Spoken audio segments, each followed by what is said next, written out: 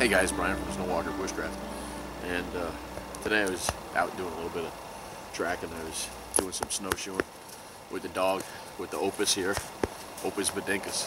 But anyway, what I wanted to do is I wanted to discuss ice safety with you.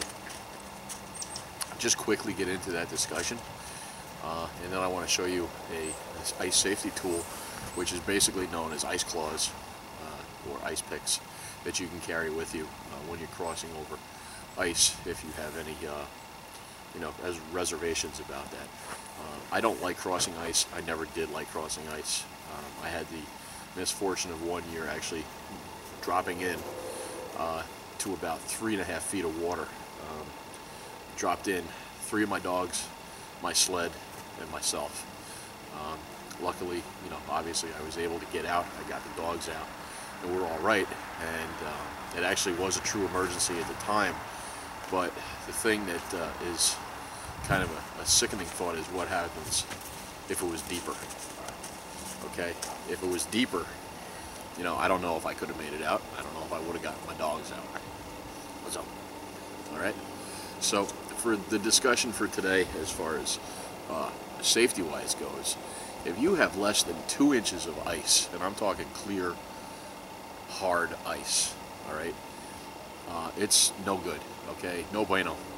Don't walk on it. It's not good for anything for you. All right. We just as in general, we're going to be talking about having 4 inches of ice. All right. If you have 4 inches of good clear ice, all right, it's good for you to walk on, and you can do anything that you want as far as your ice fishing or crossing, and you'll be fine. Right? At 5 inches, you can run an ATV and a snowmobile safely on it. At anywhere from 8 to 12 inches, you can put a car or a small pickup truck on that ice. And then when you get into the 12 to 15 inch range, you can actually put a small medium or a medium pickup truck, and you can drive on that.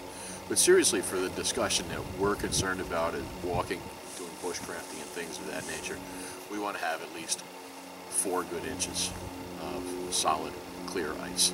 All right, you see something sometimes out there on the ice. It's called white ice. All right, it hasn't really completely formed.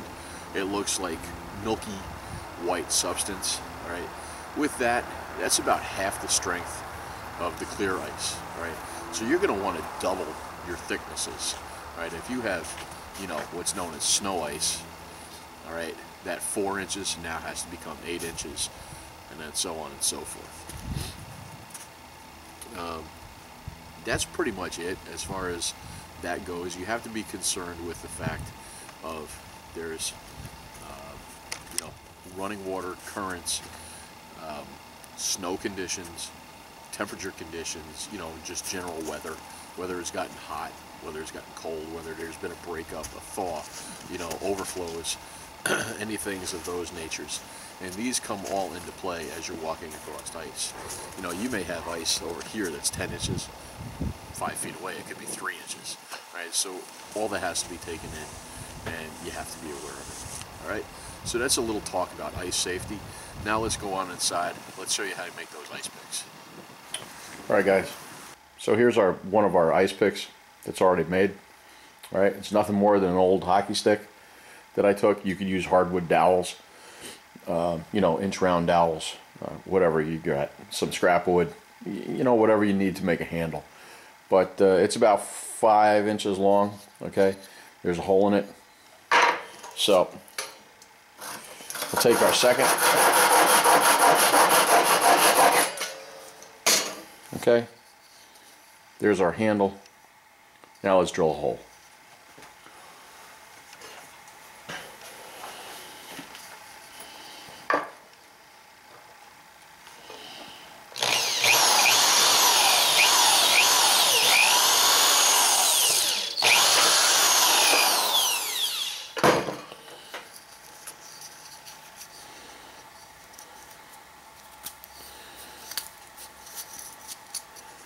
Okay, so we drilled our hole in there.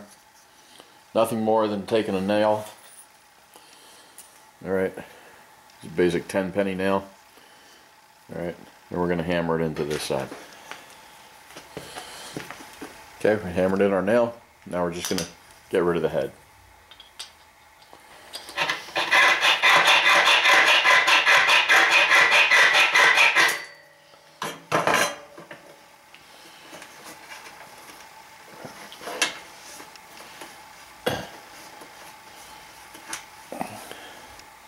Okay, we cut the head off, and basically you're just going to take a file and make this into a point. Alright, the points have been sharpened up.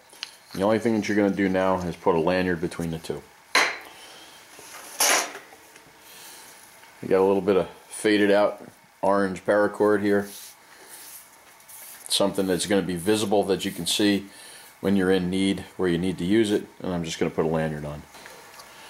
So there's your finished product, guys. There's your ice picks with a neck lanyard. You can wear them around your neck as you're crossing over questionable ice if you choose to. I do. If not, just put them at least in your outermost pocket where you know that you can get to them as soon as possible. To use them, we'll use the workbench as our scenario. We're walking along the ice here. We drop in. All right, you have to try to remain as calm as you can for the situation. You know, it's asking a lot, but you do have to try to remain calm. We already know that the ice that's facing this way is the weak ice, but we know that this ice here is the strong ice.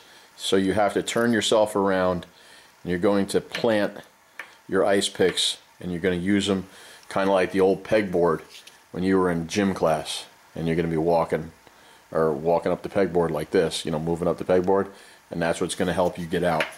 And they should be able to dig into the ice, and it'll give you a purchase point, and it'll help you. So it's just a simple safety tool that you can use in the wintertime. This is Brian from Snowwalker Bushcraft. Thank you for your views and your comments, and until the next one, walk the woods.